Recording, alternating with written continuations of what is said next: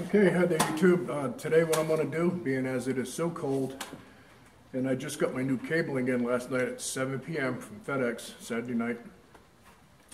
I'm going to be replacing my 2-aught wire with some 4-aught cabling. This Samlex Inverter recommends 3-aught wire. I had this 2-aught wire in my home in Florida, which is why I'm using it. When I was in Florida, I never put a load on this thing, like 1500 watts, 2000 maximum. Since I've been here, I have been using quite a bit more power.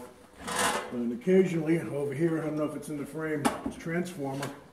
When those batteries get down to like 24.5, sometimes it will overload the inverter. I got to shut it off, turn it back on. So I'm going to upgrade all my cabling to 4-row, which is one size more than it recommends, which is a good thing. And all my interconnects as well, and clean up some of this other stuff. All right, I'll take you inside the Grouse where it's warm. It's like 30 degrees here today. I'll show you outside. It's absolutely miserable. Freezing rain. The truck and camper are actually thawing out finally. I think it's up to like 35 now, I think. All right, I'll be back in a minute. Okay, hopefully now I can catch this. What I've got here is 4-aught cable. I'm going to need 2 blocks. I'm cutting them 4 foot of length, which is a foot longer than the number 2s, to give me some more clearance to put another layer of, to box them in is what I'm trying to say. So I've got them carefully marked for 4 feet. I need 2 blacks, 2 reds. And I got the Temco cutter and the Temco hydraulic crimper, which makes life real easy. This is how easy it is to cut them. If you've ever tried cutting these any other way, it's a pain. And this isn't painful. There you go. That's the Temco TH002. Alright, I'll be back.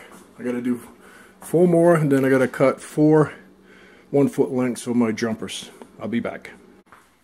Okay, I've got the 1-foot sections cut. I've stripped the wire back. As you can see, it's pretty healthy wire. 4-aught cable's pretty thick. I'm just going to slip this into these lugs.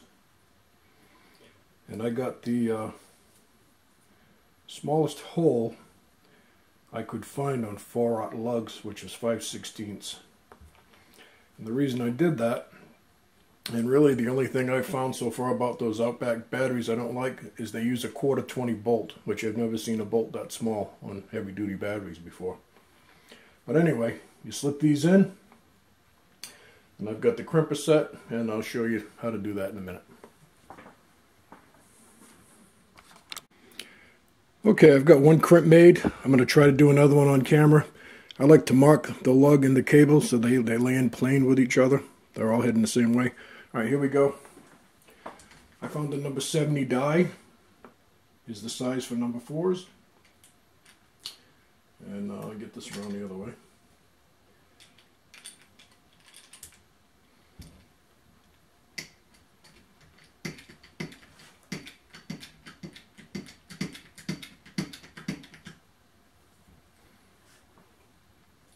And that's what it looks like. You just keep squeezing. Hopefully I'm catching this. I can't see the camera from here.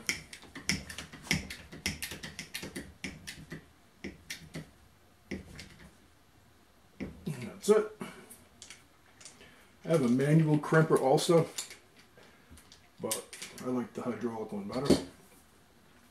And you see, when you crimp them, it makes the cable really stiff, especially on the ends. That's when you know you got a good crimp.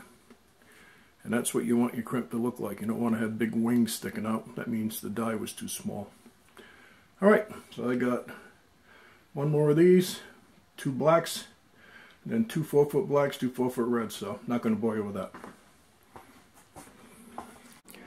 Okay, the final step here is to put on the shrink wrap, which is, this is automotive and marine adhesive shrink wrap. And you'll see the glue come out. When you heat it up properly, the glue will start to ooze out. And that's much better than just a regular shrink wrap. So I'll show you that real quick. Pretty boring stuff, actually.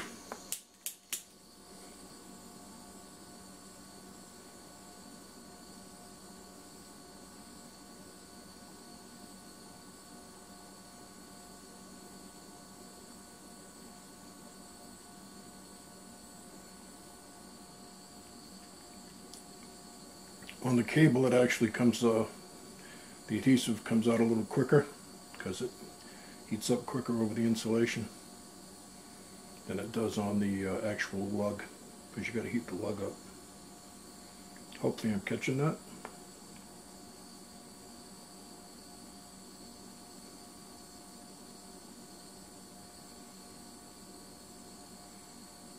It's just starting now to come out.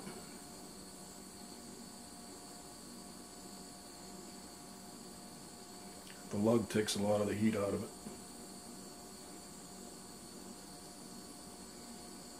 There it goes.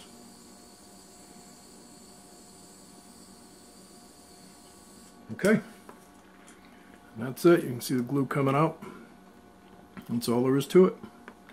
Alright, so I'm going to do the rest and I'll be back. Okay, I got the cables made. Now I'm going to swap them out. I'll show you that when I'm done. There's no sense watching me change cables out. Alright, I'll be back. Okay, 4 hours later, I've got all the new cabling installed. And I just looked at the midnight out here and it's telling me I got 24.5 volts. So now I'm going to see if the transfer trips this. That's normally when it happens. It doesn't always happen. And no, it did not. So that's cool.